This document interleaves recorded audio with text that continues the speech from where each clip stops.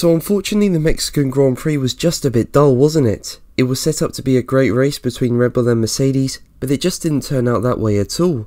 And the only real highlight of the race was seeing Daniel Ricciardo charging his way through the field after receiving a time penalty, and it was great to see some of the old Ricciardo back. But despite the lack of action, Lewis Hamilton and Max Verstappen both have had some things to say following the race. But before we begin, if you enjoy the video, make sure to leave a like and also subscribe for more Formula 1 content.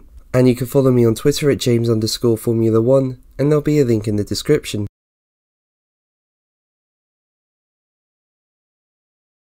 So Verstappen's anger isn't actually related to the on-track action. If anything, Max had a simple race, walking away with it and on top of that taking his 14th win of the season, more than what any other driver has ever been able to achieve. But what Verstappen is unhappy about is comments made on Sky, with the Dutchman revealing he was boycotting the broadcaster due to what he claims is constant digging. The decision reportedly related to Sky's pit lane reporter Ted Kravitz, who on multiple occasions had used the word robbed when referring to Hamilton not beating Max to the 2021 title. Max said, "This year has been a constant kind of like digging and being disrespectful, especially from one particular person. At one point, it's enough, I don't accept it, you can't live in the past, you just have to move on. You keep disrespecting me, at one point, I'm not tolerating that anymore, so that's why I decided to stop answering."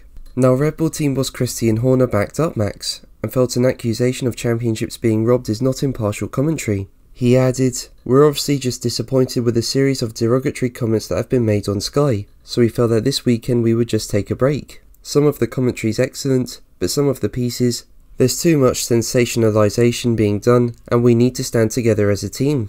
Now this isn't the first time Max has done this, with the Dutchman having previously refused to give interviews to Netflix for their Drive to Survive series, believing that the show faked rivalries. But earlier this year he did reveal that he has come to a good understanding of how he and the show can work together, and it looks like Verstappen will be doing interviews with Sky again in Brazil, with Horner saying that normal service will be resumed at the next race.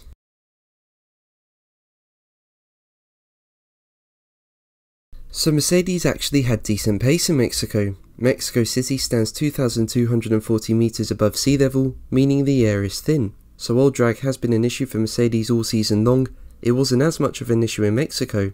And with their car concept effective at producing downforce when run as low to the ground as possible and Mexico being a high downforce circuit, Mercedes found themselves in a good position by being on the pace through the weekend. While they just missed out on pole, they did look strong in the first stint of the race, especially with Hamilton. I mean, he was able to keep within 2 seconds of Verstappen's leading pace in the first stint on the slower and more durable mediums compared to Verstappen's softs. Now ideally the team would have stayed out as long as possible with both Hamilton and Russell and go to softs. I mean, being on that tyre certainly helped Ricciardo at the end of the race for example. But because Mercedes were worried about the mediums dropping off, and the pace both Red Bulls had with newer mediums after their earlier stops, both Mercedes drivers pitted early for hards.